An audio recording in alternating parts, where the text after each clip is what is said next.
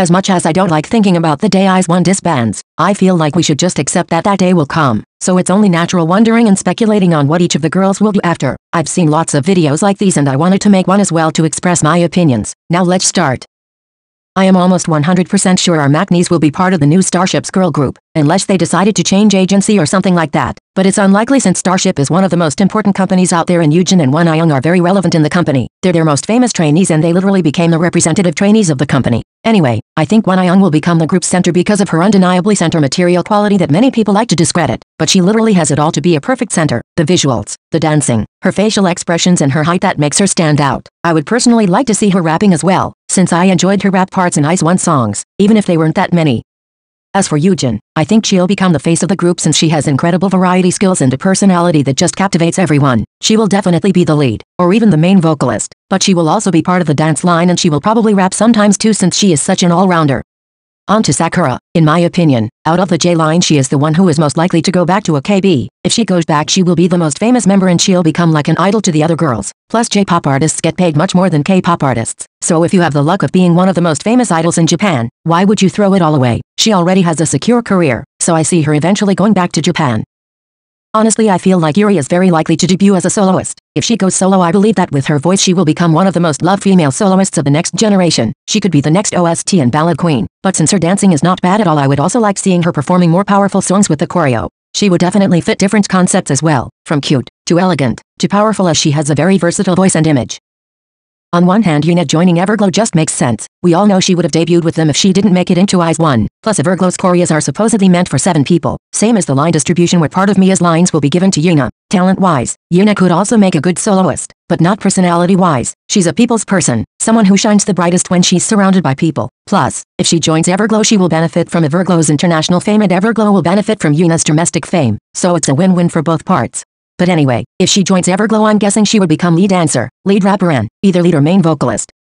Unlike Sakura, I have a feeling these two will join a Korean company, maybe the same one and they could debut together, but even if they end up in different companies, I totally see them staying in Korea since, unfortunately, they aren't as famous as Sakura, especially Hitomi, so going back to Japan will probably not be favorable. Anyway in an hypothetical future group, Nako could be a lead vocalist and Hitomi a lead dancer. This may be unpopular but I wouldn't mind Yoonbi joining Rocket Punch. Rocket Punch doesn't have a cute concept, it's teen crush, and IZ*ONE have sometimes done concepts that are way cuter than what Rocket Punch has done, and Yoonbi has always fit them very well. So I think she would actually fit Rocket Punch's concept. Speaking about the age gap between her and the other members, I would just like to point out idols such as Mia of GWSN, and Irene of Red Velvet, who are way older than the other members and they still thrive in their groups. I would like Yoonbi to join Rocket Punch and also debut as a soloist on the side, such as Shiny's Taemin for example. Anyway, Rocket Punch doesn't have fixed positions, but if she joins she would probably be the unofficial main dancer and lead vocalist and she might also become the leader, even if the current leader Yeon Hee is such an amazing leader. However Yoonbi has a natural leadership that everyone recognizes and if she went solo, this amazing quality she has will go to waste. Since we're on the topic of Rocket Punch, I really think Chaewon is going to join. I don't know but she just fits perfectly in every single thing the group has done. Furthermore you cannot deny the chemistry she has with the members, so why wouldn't she join them? In Rocket Punch she will become the unofficial main vocalist and, because her singing is so amazing, I really wish she will sing many OSTs and also get a solo debut.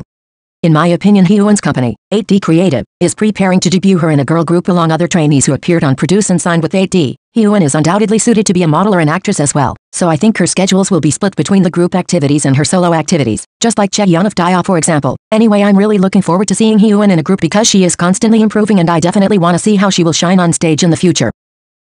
Minju is the member I am most worried about not seeing on stage ever again. Urban Works is a company that usually doesn't deal with idols but with actors and models. I really don't think they're planning on forming a girl group, so I think Minju will just follow the acting and modeling path and she will probably also be an MC at music shows and stuff like that. I am really hoping that she will still get to perform on stage though, maybe along her friend and label mate Grisha Chu. Pre-debut, Minju used to play guitar for her during their performances and she also featured in one of her songs, so I really hope they will form a duo and if not, I hope Minju will sometimes perform with her, because she is such a talented and dedicated girl that can do anything and it would sadden me a lot not being able to hear her rapping and singing or seeing her dancing ever again.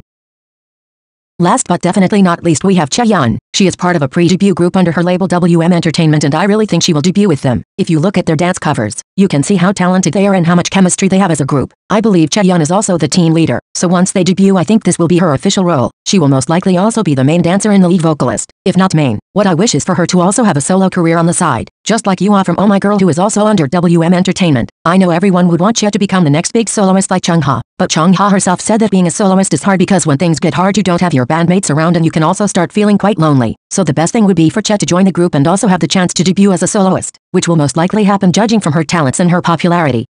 At the end of the day, whatever happens, I hope we can all support the girls in their future groups, in their solo careers and in all of their other activities. Although IZ*ONE will not last forever, in our hearts they will be forever together and I am really excited to see what the future holds for them.